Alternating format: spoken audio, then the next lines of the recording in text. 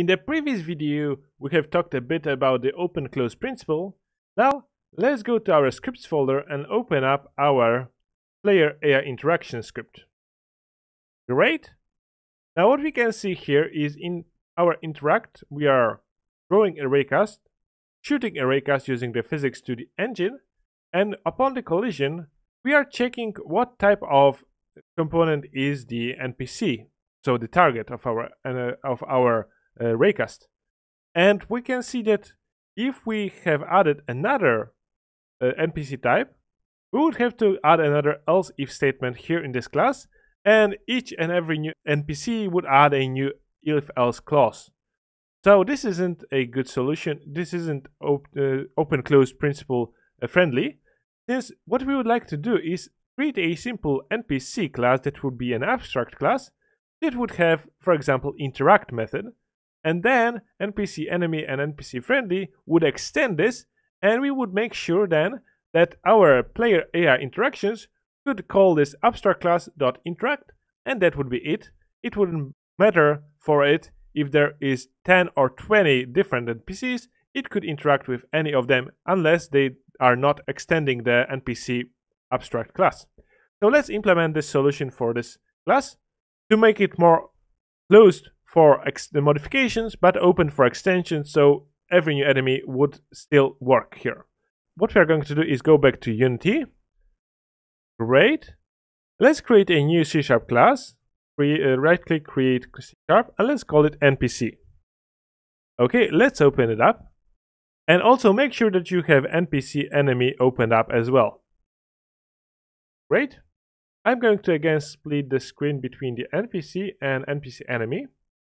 And NPC will be an abstract class, so let's set public abstract class NPC. It will be a mono behavior. I'm going to delete everything from this class, and since this will be the base class for our NPC enemy, it could have any functionality that NPC enemy and NPC friendly would have, meaning that the audio source could be here, the Unity event, so let's copy those or extract those, Ctrl X, Ctrl V to paste them into the NPC. The text is unique to every NPC, and we have this get hit. Instead, let's create in the NPC, we need to alt enter on this Unity event to import using Unity engine.events, and we are going to create public virtual, let's call it void interact, and we are going to fill it in with this onSpeak event and audio source play. Okay, and that's basically it. What we can do is get access to the audio source through the, for example, awake. So let's create awake function and let's get audio source equals get component of type audio source. Okay, and we have an issue with the text. So maybe instead let's create a private virtual string get text. We are going to simply return here an empty string, and we need to make it into private protected, so that children of this class will be able to access it. And instead in the interact we are going to call get text instead of the text, directly accessing the text parameter. So now we have created this abstract class and called NPC.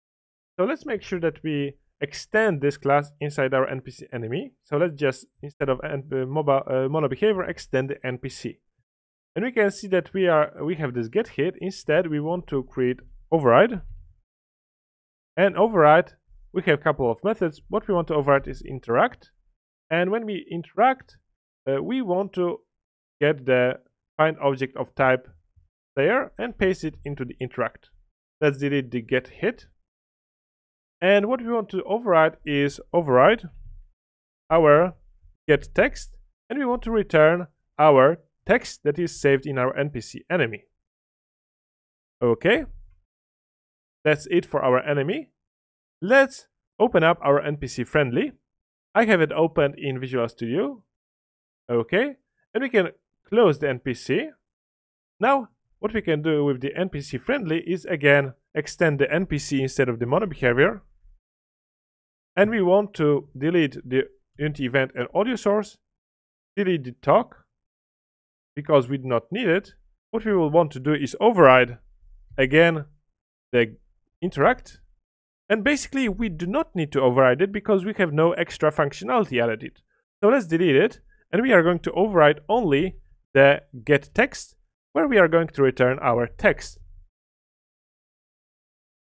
Okay, and of course we could extract the text to be also in the NPC, but since we have this text written down here in the as the string for our NPC friendly, we would have to expose it in the editor and paste it there. So I'm going to go with an easy way and leave it this text parameter in every class, but basically we could also put it inside our NPC. Okay, so save it, and let's go back to our player AR interactions. I have it opened in Visual Studio. Okay, and we can see that now there are some errors here. So when we are hitting the collider, what we want to do is we want to get an NPC instead of the concrete NPC enemy, NPC friendly. And if we have this collider, we are going to simply call the same line, or we could extract it as the parameter, and we would call npc.interact.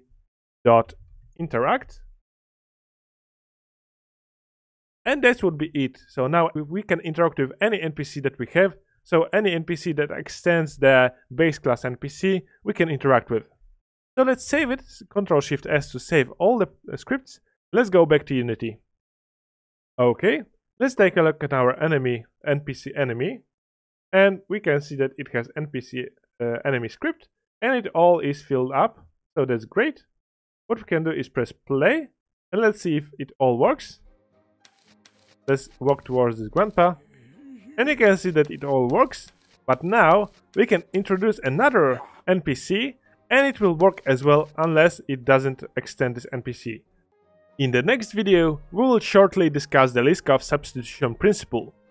See you in the next video.